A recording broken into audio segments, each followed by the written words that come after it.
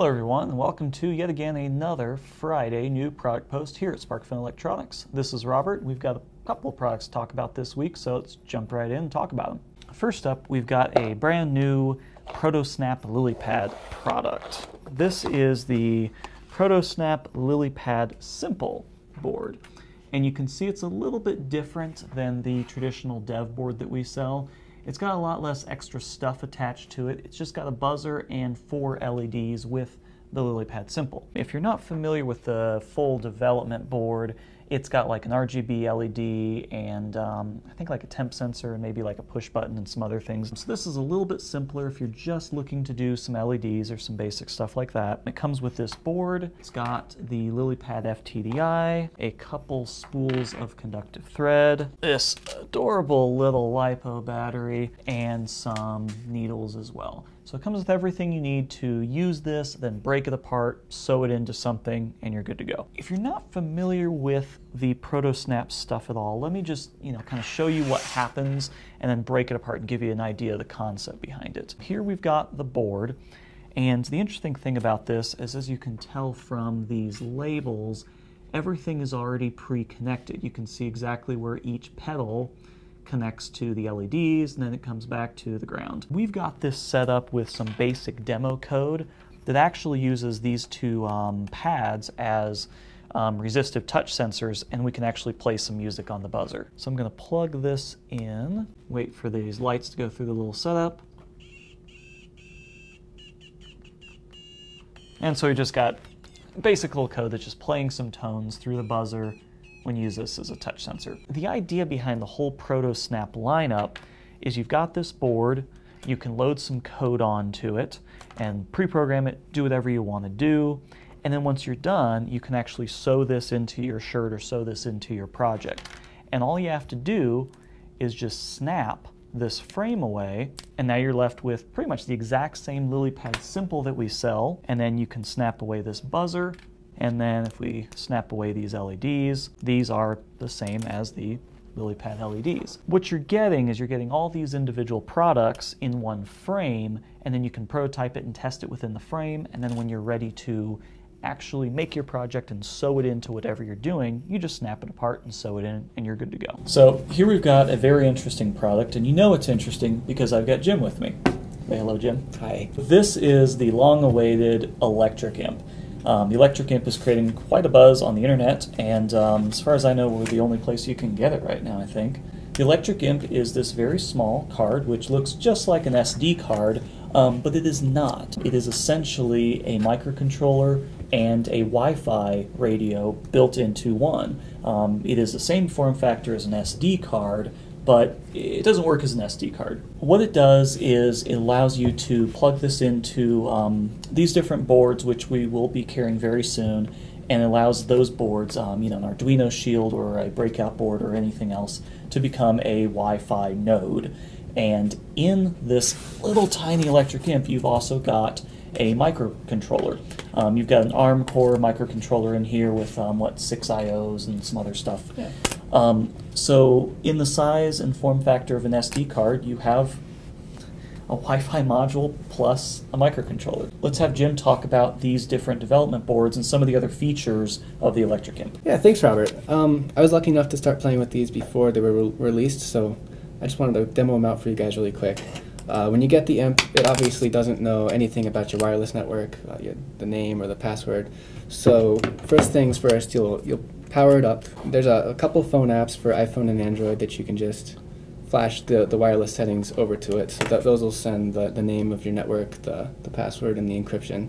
And then this guy and the breakout board or whatever it's connected to will instantly be on the internet. They'll be able to talk to the Electric Imp cloud service. And so you can send code over to them, you can write code, do that all over the air over your wireless network.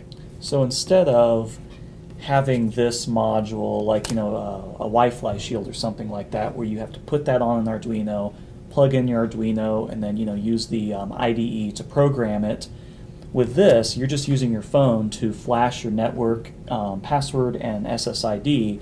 So then now that it's on your network, all you have to do is go to the Electric Imp cloud front and just start programming it directly from there. It's already on your network. It's already talking. This module doesn't need to connect to your computer. It already is because the module itself is already talking to your network. And so, like I said, everything is cloud-based. So you program on the internet in your browser. So I programmed this imp right now just to blink an LED. Obviously, that's the first thing you gotta do. They have 6 I/O pins. They're all 3.3 volts, so watch out for that. And those 6 I/O pins can do UART, SPI, I2C, so they got a lot of features, and ADC and PWM as well. These boards are prototype boards that we've been working on, and we're very close to releasing these, so we'll have a shield and just this basic breakout. Expect these very early in October. Each of these boards has their own unique ID. And so what's really cool is I can have an electric imp plugged into this shield running code that's right now it's just blinking LEDs and talking over the UART to the Arduino.